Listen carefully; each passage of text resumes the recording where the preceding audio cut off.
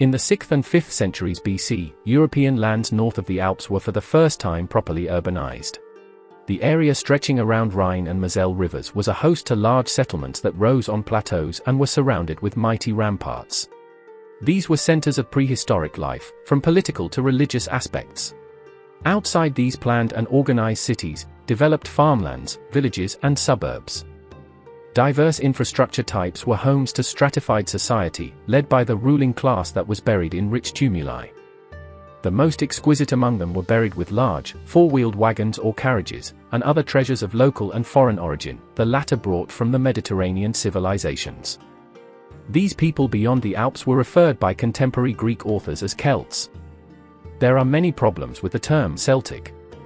When it comes to art, language, and even people, there is no such thing as singularly Celtic. Individual elements and even habits linked communities across Europe, but there was no singular art style, nor culture, nor people. Even to this day we cannot be really sure what the people we call Celts today actually called themselves at the time of the Iron Age. They left us no written historical records of their own. The word Celt, however, is not of Greek or Latin origin, suggesting that the early writers adopted an indigenous term for these groups of people. With time, the term became more and more muddled, until it became a general term for barbaric people of Western Europe, also called Gauls, in order to distinguish them from the barbarians of the East, who were all considered Scythians. To what extent did Celts consider themselves to be ethnically related, is impossible to say today. Celtic identity has always been a mixture of local and foreign, a developing idea and a reinvention. Hecataeus of Miletus, a Greek historian, wrote around 500 BC that Celts lived along the Atlantic coast, beyond the Pillars of Hercules, what we know today as Gibraltar, and that the river Istros, what we know today as Danube, runs through the center of Europe from its spring in Celtic lands. Half a century later, Herodotus would note that Celts could be found near the source of the Danube and that they are second most westerly dwellers in Europe. The perception of Celts by Greeks and Romans were based on first-hand accounts, as well as stereotypes developed through centuries. As such, the relation and ratio between truth and prejudice is difficult to discern even today. Celts would depict their rulers and gods wearing torques and, in turn, this is how ancient Greeks and Romans would then depict Celts. Romans saw Celtic warriors as fearless and bloodthirsty. But in general, they were barbarians, cruel foreigners, savage strangers of outlandish customs like cannibalism and human sacrifice.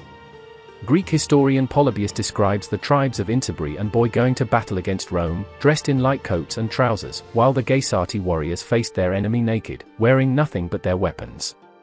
To Plato, they were warlike people with a good stomach for a drink. To Aristotle, they were hardy northerners, who exposed their children to harsh climates, with little clothing, in order to toughen them. Excessive obesity among men was punished, and he judged them for their supposed homosexual tendencies. They were warlike, ferocious, and fearless to the point of irrationality. They had a strict code of hospitality, especially to strangers. To ancient writers, the Celtic culture was the antithesis to the Greek and Roman civilization, and stood as a worthy enemy against them. But there were some exceptions, like Posidonius, a Syrian Greek, who approves of their bravery, honor, and hospitality. For their warring tendencies and impetuous nature, he says the Celts are straightforward people and not of an evil character. At worst, they are reminiscent of boisterous schoolchildren. He also praised their artistic ornaments. Later, the Romans would note their internal rivalries and use that as one of the justifications for invasions of Gaul and the rise of one of the most famous people in history, Julius Caesar. He would write of his encounters with the locals while on his conquest of Gaul, around 50 BC. He says that Gaul is divided into three parts, only one of which Celtic, that one being located between the river Seine and Garonne. These tribes referred to themselves as Celts in their own language, but were called Gauls in Latin. Diodorus of Sicily would remark a similar thing.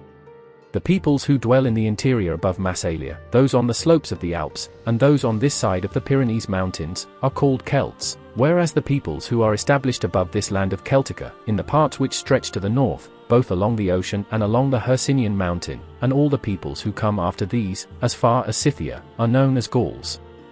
The Romans, however, include all these nations together under a single name, calling them one and all, Gauls. Diodorus would also reflect the dual visage of Celts that characterized Roman perception of them. He writes, "The Gauls are tall, with rippling muscles, and white of skin, and their hair is blonde, and not only naturally so, but they also make it their practice by artificial means to increase the distinguishing color which nature has given it. For they are always washing their hair in lime water, and they pull it back from the forehead to the top of the head and back to the nape of the neck, with the result that their appearance is like that of satyrs and pans, since the treatment of their hair makes it so heavy and coarse that it differs in no respect from the mane of horses.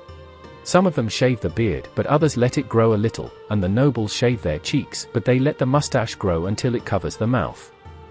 They are also boasters and threateners and are fond of pompous language, and yet they have sharp wits and are not without cleverness at learning.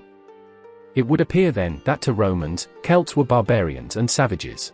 And yet, even they could recognize virtues worthy of respect in them.